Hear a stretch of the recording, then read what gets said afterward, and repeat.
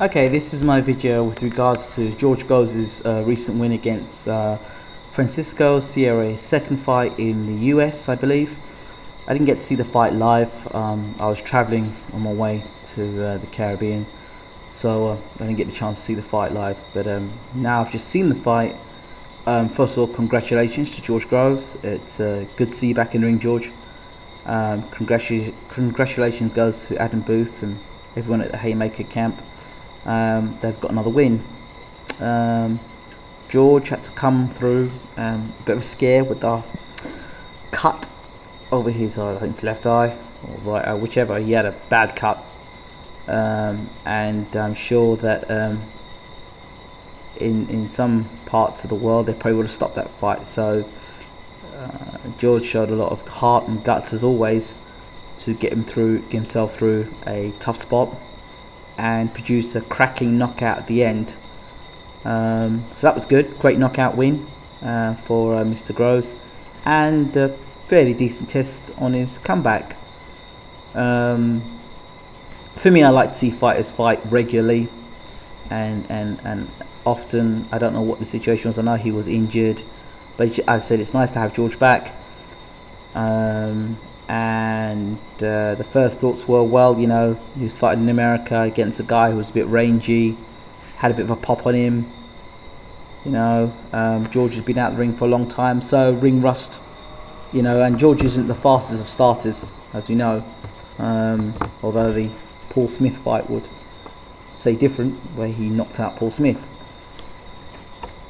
So what's my honest thoughts about this? Well, George Groves is a nice enough guy. His big win came against DeGale. Now, I've always had this, I don't know, when I watch George Groves fight, I always get the impression that George Groves is a brawler that wants to box, or not, a boxer that wants to brawl. That's the impression I get. I get the feeling that he wants to brawl in every fight. He wants to knock people out with one punch, and Booth's trying to teach him to box and use his jab and look slick and move around the ring. But it just seems to me Groves just wants to knock people out, which is fine if that's what his intentions are. But with that style that he has at the moment, where Booth is trying to calm him down and get him to box, Groves just seems uncomfortable with it. He doesn't seem fluid with it, and with that, he's jumping in with punches. He leaves his chin exposed. His chin is always up in the air when he's throwing these big looping wide punches, and there's always a possibility against a good boxer who's a good counter puncher, George is going to get tagged. And against the better fighters, the heavier hitters, and moving up in the, you know, the class of opponent, George won't be able to get away with what he's getting away with at the moment. Yes, George has got fairly fast hands. He has a decent punch on him. We have to see what he does as he moves up the ladder, as again against other opponents. But my concern with him is, much like I speak about Amir Khan, it's almost like an accident waiting to happen. I mean, how many more of these scares can George be having in fights? Kenny Anderson, and then, you know, this fight with this guy's had tonight with the cut. It's for me, at this level, you need to be putting guys away, knocking guys out, and moving yourself quite smooth without too much trouble. We know he's got a big heart. We know he's got a decent punch in him. He's got fairly fast hands. He's got some nice moves in him. He carries his left hand way too low, and his chin is okay. And I say okay. As you saw, Kenny Anderson dropped him, and he was badly hurt against Kenny Anderson. And again, it was his heart and his guts that pulled him through. So Groves has got a lot of guts. In fact, I think he's got maybe too much heart.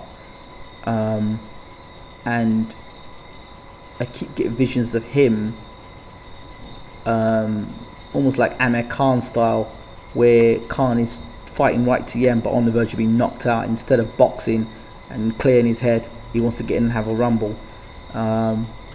It just concerns me a lot with Groves. It really does. My worries with Groves is that he's too hot-headed. And for all the potential he has, I'm not sure if the Adam Booth way of boxing and moving is suiting Groves. It looks good, but I don't know how effective it actually is. They're getting the job done at the moment, just. I'd like to see Groves behind a good left jab, and for me, a quality fighter, the hallmark of a quality fighter is to have a good left jab, a quality left jab. I mean, Groves has got some good shots he can throw there, you saw in the fight, but I think it'd be nice to see him doubling up, tripling up his jab, and then throwing them hooks in, you know, to setting up and open up opportunities for in fights, rather than just swinging in with these big right hands that he has. Again, the knockout was a superb knockout, but again, his chin is up in the air, and a lot of times in the fight he was getting caught way too often. Okay, we can put it down to ring rust, but he wasn't ring rusty against Paul Smith, he wasn't ring rusty against DeGale, and he certainly wasn't ring rusty against Kenny Anderson. So defense is a problem. It's nice to see him putting his hands up against the ropes, but that's just a concern, and I can see him getting caught with one of these big shots and being laid out cold, and it's a concern. It really is, because George is a nice kid, you know, and he has some talent there, but way too often do we want to rush guys like George into world contention, and I don't think he's ready for a world title fight. I think George, by his own admission, would say he's not ready for a world title fight. I'd like to see him fight some more fights, fight around the European level, and develop his game a lot more, and decide, well, look, George, if you're going to be a brawler, then you be a brawler. If you're going to be a boxer, be a boxer. But this brawler boxer thing, I don't think it's working for you. I don't think that style is working for you. Me personally, I think you just see me, you want to brawl. But let me know what you guys think, because I know some of you guys would disagree with what I say, but that's what it's all about, and some of you would agree. So it'd be great to hear what you think. I'm finally back online. I've had to get myself connected because now I'm in the Caribbean, so hopefully I'll be doing a lot more videos now, and I'll probably do some more interviews and see what happens from there. Okay, this is BWTMONLINE TV. I'm out.